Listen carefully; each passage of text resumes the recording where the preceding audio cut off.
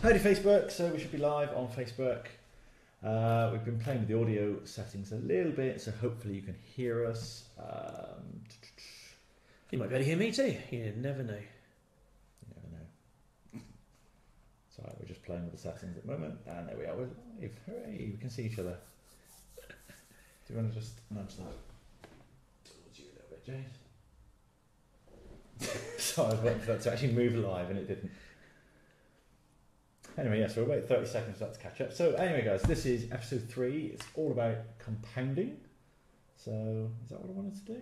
Yeah, that works. Oh, that's good. A nice little setup. So yeah, we've played with the audio settings a little bit this time. So we should hopefully have lost the buzzing that was on the Facebook audio.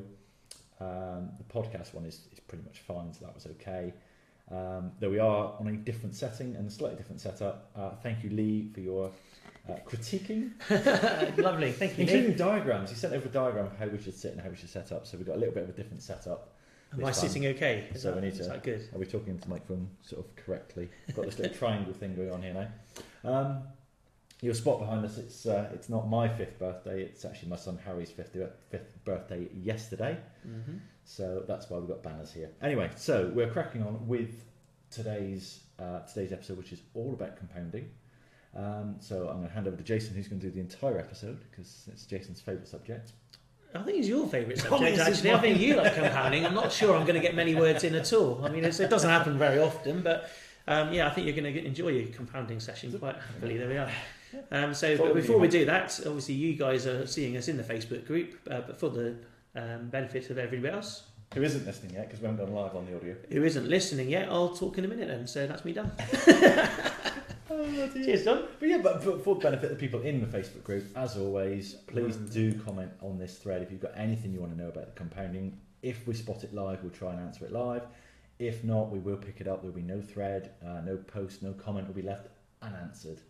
By the way, if it does look like we're looking not quite at you, it's because we have got our kind of laptop screen just underneath the camera.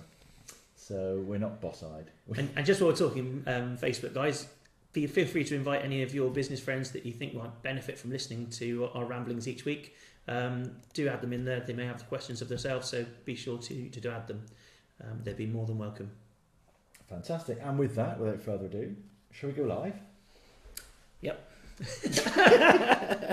Don't need to sound too convinced. Okay. I'm live. So, welcome everybody to episode 3 of the Big Idea Podcast. And today we are talking all about compounding. So, my favourite subject in the world. And we kind of touched on this at the end of last week's episode.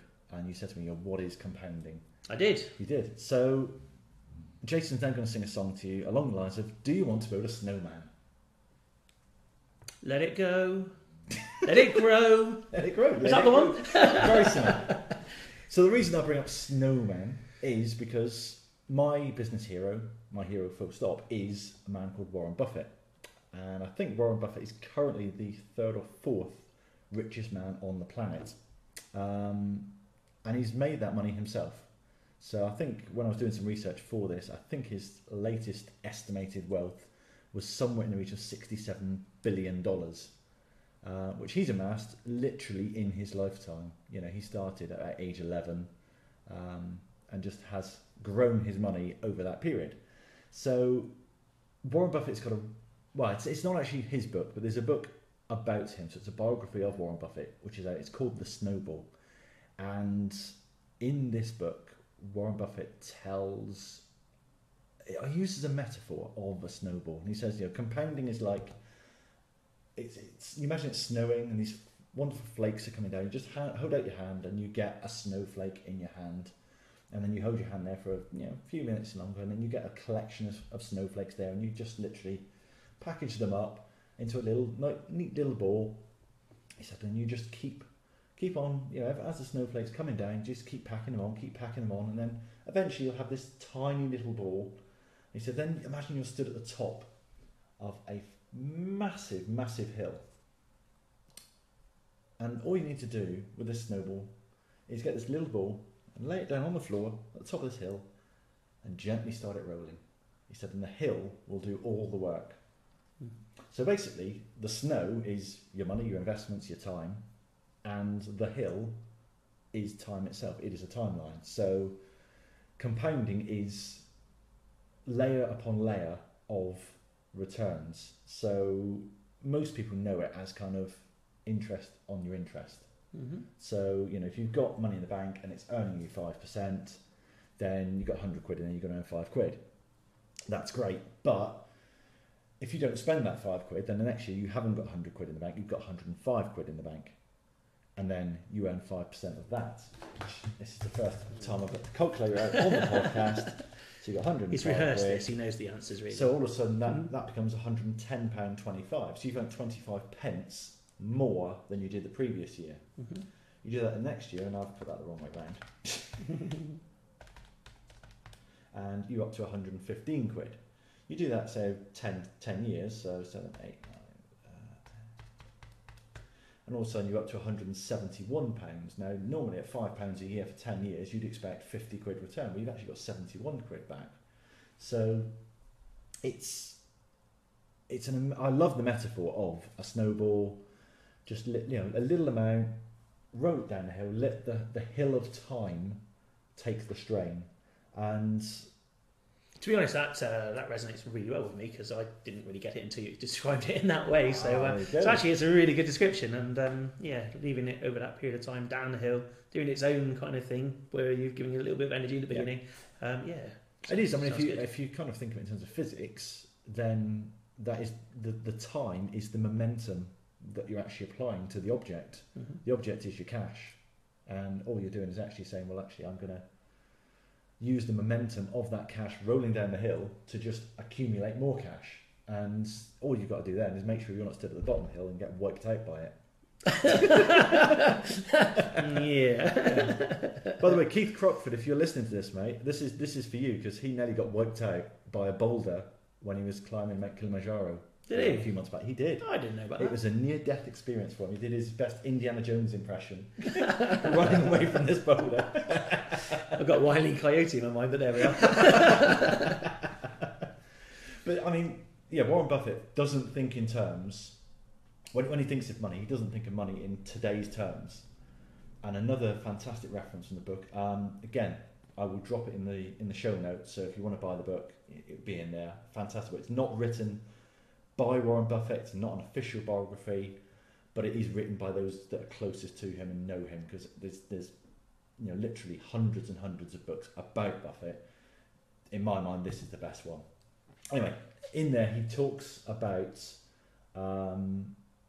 he's a funny man. He's very anal about money, and to the extent that he would come home from a day at the office and he would go up to his office in his house and spend, say, 3 hours reading annual reports of companies.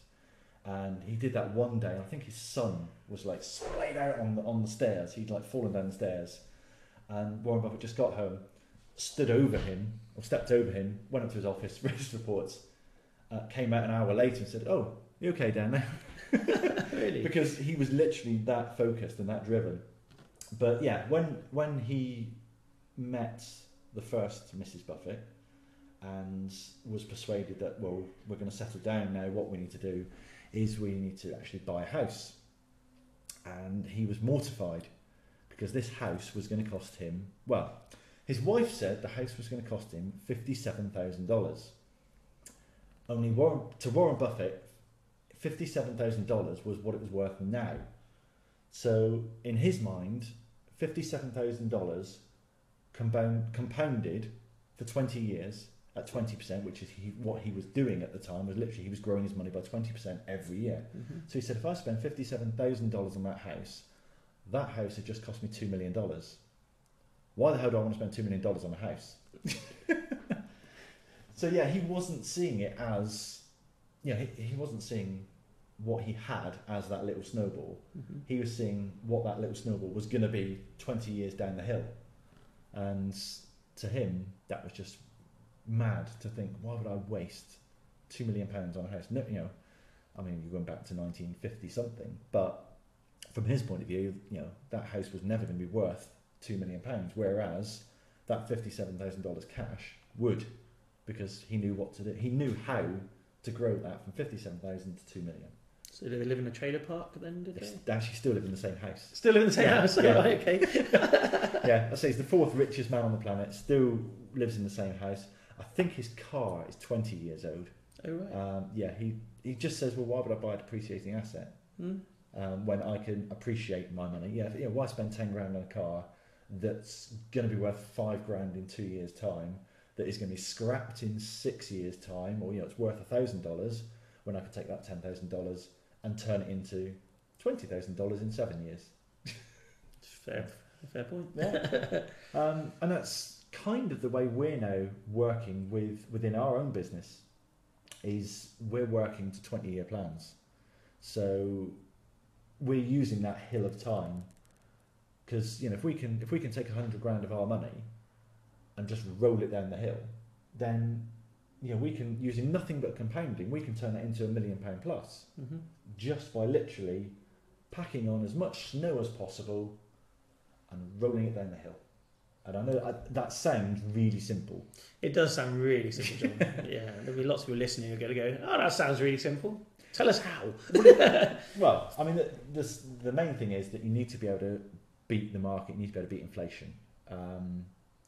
And I don't want to get too involved, but what's the current rate of inflation? Just under 2%. Just over 2%. Cool. Right. 4%. That's the official 10%. I would say it's somewhere between 5 and 10%. Right. Based purely on, well, do you feel, if you've had a pay rise every year, do you feel better off than you were 5 years ago? If you've had a pay rise of more than 2%, have prices gone up by more than that? Do Mars bars get bigger every year, or do they seem to be shrinking?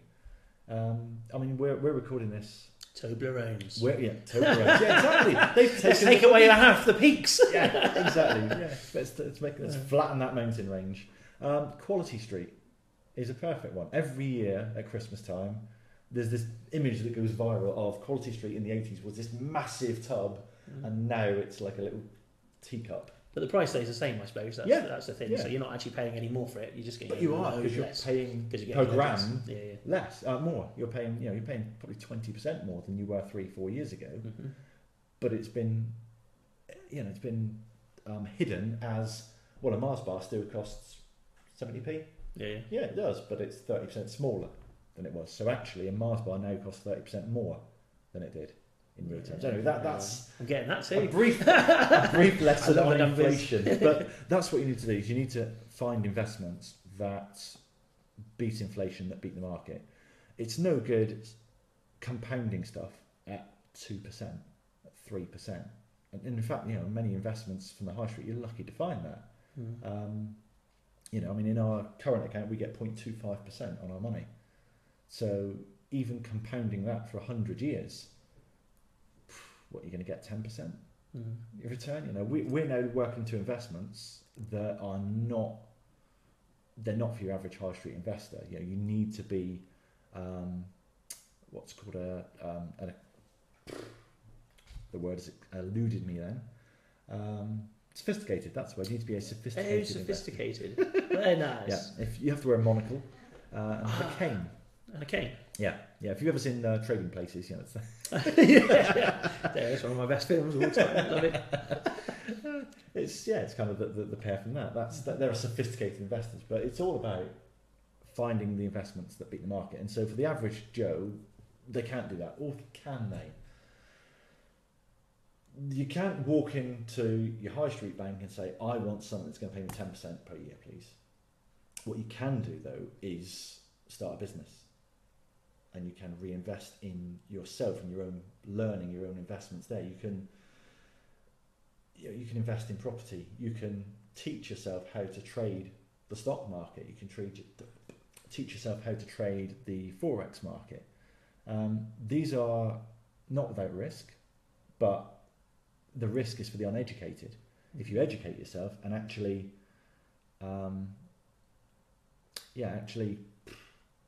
find out what's needed to get these returns, aim to lose a little bit of money, then you can actually achieve that. I mean, some of the stuff we were looking at now, basic 10% return. So that's what we're looking for as a bare minimum from our investments. So we've got stuff that earns a lot more, we've got stuff that earns a little bit less. But on the whole, we're looking for a minimum of 10%. So if we can, I mean, we worked something out the other day whereby we made a saving within our own business of about 100 to 150 quid a month.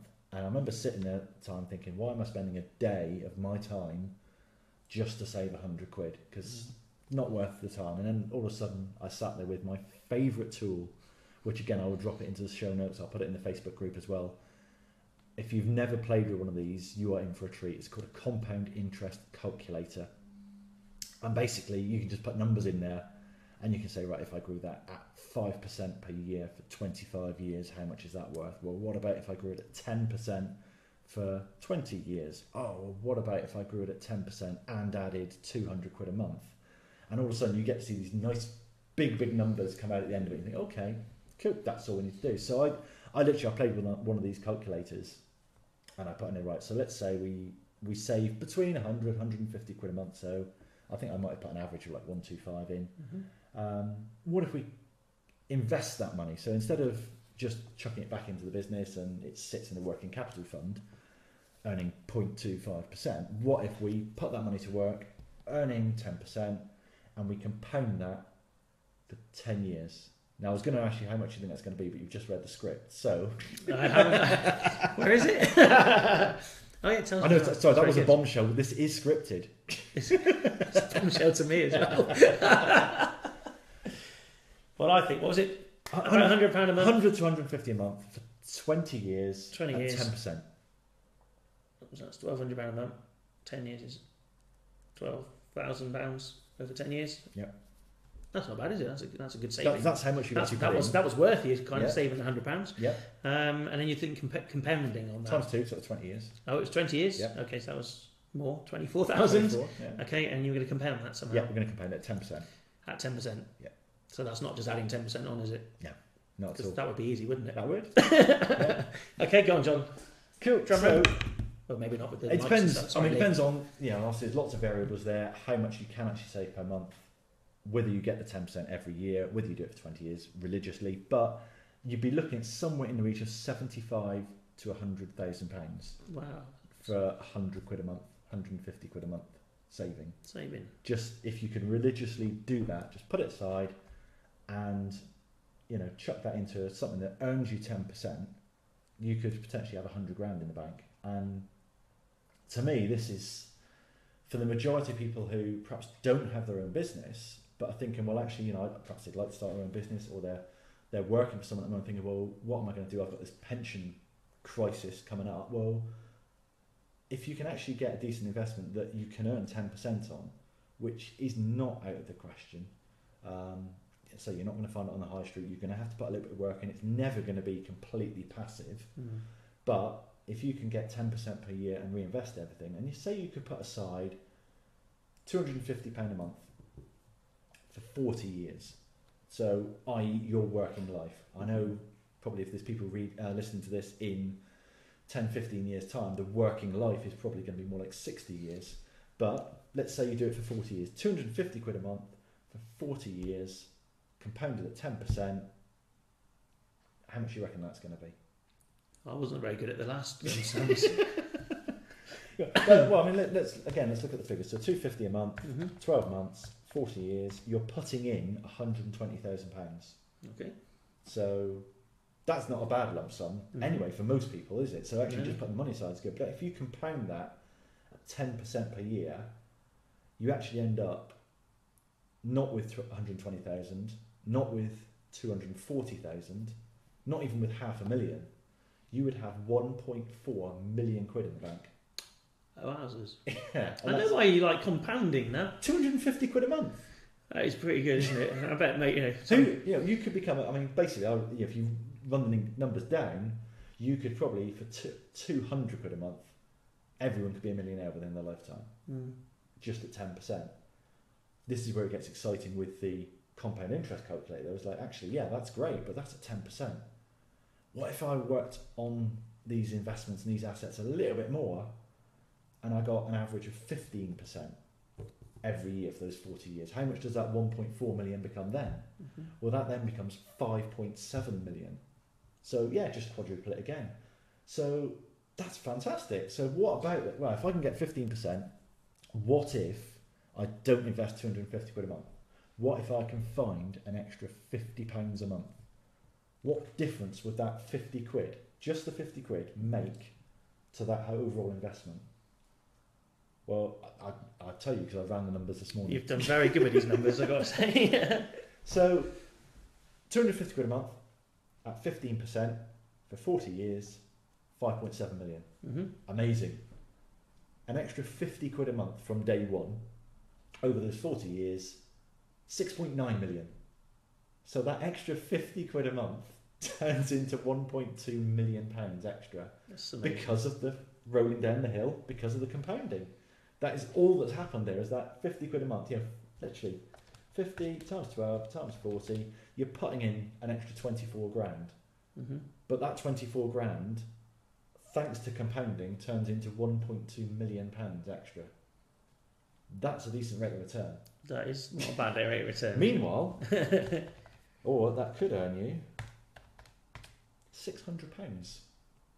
Just at the high street. If you leave it in a high street bank account. So £600, 1.2 million. I don't know which I'd rather have. But I mean, I encourage anybody who's listening to this, literally just, I will drop a link and say in the show notes. It'll be in the Facebook group. Search Big Idea Podcast on Facebook if you're not already in the group. We'll drop the compound interest calculator in there. Have a play with the figures. It is great fun. It really is. And we use this on a daily basis now. So I'm looking at an investment at the moment. So it's a commercial property investment, and in the prospectus, basically to give you an outline of what they're paying a flat 10% per year on my cash invested, plus 25% bonus after 10 years. So the total return on investment is 125% after 10 years. That's what the brochure says. So the brochure says you put £70,000 in, and in 10 years' time, you will have had £157,500. That's 125% return. And I think that's great. But what they haven't told you in the brochure is, well, you can compound that, because every year they pay you your 7 grand 10% back. Well, go compound that 10% again. And if you do that, if you just compound those 10% over those 10 years, then the return jumps from 125% to 184% return, which gives you an extra £42,000. So an extra 4 grand a year, just by compounding it. Just by doing nothing else than taking the money they're giving you and basically giving it back to them and saying, no, reinvest that. Because it's delayed gratification, isn't it? Most people go, right, oh, well, you're going to pay me 7 grand a year. Lovely, thanks, I'll go on holiday with that. I'll take out a lease on a car, buy a boat. I'll waste that money. What Rich Dad Poor Dad calls doodads. Just waste that money. Well, actually, just use the power of compounding, and and time. I mean, that's just a 10-year period, and I've eked an extra 40 grand out of that investment without having to go back to the guys and saying, oh, that's not good enough. I want a better deal. I want this. I want X, Y, Z. All I've said is, well, actually, I'm going to take the money they're giving me, and rather than spending it on doodads, I'm going to spend it. I'm going to reinvest that back in the market. If I can get 10%, great, that's an extra 40 grand. If I get 15%, then all of a sudden, you're talking it's probably more like 70, 75 grand extra on top of this. Excellent. So how have we been using it? How have we? Because people like real life kind of examples, don't they? So, well, the main way we've been doing it, I think, is in our business. So, our very first business, Net Free Stuff, was basically, it was a freebie website, wasn't it? So that, when we sold it, was turning over about 10 grand a month. Now, we started that business, or I started that business, when was that? 7 years before we sold it, with 100 quid. So I managed to turn 100 quid into £120,000 a year revenue stream, basically by reinvesting every penny. So so I spent 100 quid on a domain name, on a crappy looking website, When it earned a little bit of money, I then reinvested that in a bit of better design, or a newsletter software. The minute I had a few £100, I went to London and met some contacts there, and just literally just reinvested every penny that I earned for a good 18 months. It took 9 months to earn anything from that business.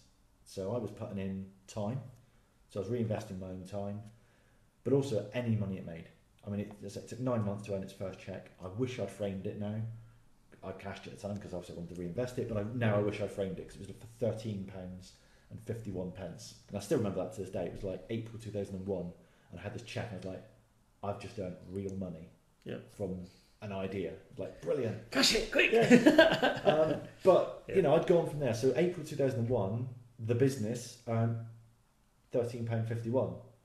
9 months later, I gave up my job to do that full time, because literally it accelerated. So I earned £13. I reinvested that. I can't remember what I bought now, but all of a sudden I was able to reinvest in newsletter software and getting better contacts and better design. And before you know it, I'd done a few deals, and I'm earning £2,000 a month now. Where the hell did that come from? Well, now I'm earning £2,000 a month. Let's do some advertising. Now, all of a sudden I did some that didn't work well. I did radio advertising and advertising in the newspaper and banner ads everywhere. But then all of a sudden Google AdWords launched, and we were able to just reinvest everything into that, which was a phenomenal return on investment. Never mind 10%. We were basically, it was a money machine. We were chucking probably £100 a day at it and getting £1,000 a day out. So what's that? 900% return on investment. But not only that, but that was turning around so quickly, because most people are used to talking in terms of 10% a year. Well, so we were getting 900%, and we were getting that money back 2 months later. So we were then able to reinvest that money and get the return on that 2 or 3 months later. So we were recycling this cash 3 times a year, 4 times a year at over 100% every time. So we were doubling our money every time, and just able to do that several times a year. And I think that's where most people can do it, is look, if you've got a business that's making a little bit of money, even if it's a side business and you've got a day job at the moment, just reinvest what you've got. If you can avoid cashing out, if you can avoid taking a wage from it, do that. We've gone through all of our businesses that we've done, and almost everyone we've done that, where we've had real success, is because we've reinvested it. So live football, I put here, we bought this website, £6,500. It was earning £600 a month. We reinvested everything. We did conversion rate optimization on it. We did AdWords on it. We completely redesigned the website. We chucked everything we had at that for about a year. So that first year we made no money from this website. So we bought it based on the fact that it's earning £600 a month. Well, it didn't. It earned us nothing for the first year. That site then made us over £500,000 over the next 3 years because we reinvested everything. One of our main businesses now, Free Racing Tips, we started that as a joint venture in 2008. The only investment we started that with was the website, which was I bought on eBay for £500. It had a little bit of traffic going to Google. We had basically 3 guys putting in an hour a day, and we just reinvested our time and all the money that the website made for about 18 months. So we went from no earnings, 18 months after about 18 months, that website was earning, £500 a month, £600 a month. That now turns over £700,000 a year and employs 6 full-time people, God knows how many other outsourced third parties. Yeah. That was a £500 investment 9 years ago. So we've compounded that from £500. Huge growth, isn't it? It is, from £500. We've turned £500 into £700,000 a year. That's not all profit, but we've created this behemoth, and it employs 6 people now. That provides 6 people with a living off a single £500 investment. Say 9 years ago. So how did we do that? Well, all we did was compound the design, better design, increased advertising spend, doing SEO work, doing conversion rate optimization, increase the ad spend some more, get even better design, do some PR. increase the ad spend even further, get some staff in, increase the ad spend even further, increase the ad spend and increase the ad spend and spend even more on advertising, because you can just ramp it up and absolutely scale it. I mean, one we're working on at the moment, form ratings. We bought that in 2013, so 3.5 years ago now, for £3,000. Based on it was only £300 a month. You know, we bought it for about 12 months earnings, and we've so far over the 3.5 years we've compounded that site to the level it's earning about £2,000 a month now. But we're now working on taking that to the next level and compounding that up. So we're now saying, well, let's take the £2,000 a month that's earning and let's reinvest that. So let's compound that growth. Let's get much better design on there. Let's allocate some of our staff resources and our time to putting the systems, the processes in place to grow that member base, improve the customer experience, and then once we've done that, we increase the marketing spend. So, so compounding then is not only just an injection of cash, because that's not what some people can do, but it's investing time and it's investing a bit of effort, resources, bit of resources, learning a lot, bit of knowledge really. So if you can learn to do it yourself, you don't have to outsource to a lot of things. So really it doesn't necessarily involve cash per se. No, anybody could kind of pick it up and actually run with it with a bit of knowledge and a bit of doing and a bit of time to do it with. Absolutely. But once you've got the cash, then reinvest the cash as well. Cash plus time. Again, if there's a physics major here, that's probably cash plus time equals momentum or something like that. I mean, we invest in many different areas now. We've got property, sort of commercial and residential, silver bullion, land, art, stocks, shares. You know, we use compounding in all of these areas, and you do get phenomenal growth by it. But for me, business blows them all out of the water for exactly what we were talking about earlier. The ROI you can get, because you can compound not only your money, but your money, your time, your leverage, your staff, your resources, your systems, your processes, and most importantly, your knowledge, I think. Because once you learn something, you can't unlearn it. No. All you're doing then is adding to that learning. So you know a bit, and then you learn a bit more, and you learn a bit more. Growth isn't linear for me. It is cumulative. So the more you keep on learning, the more you're going to grow, the more you're going to succeed. And the easiest way to do that is to keep listening to us. It is.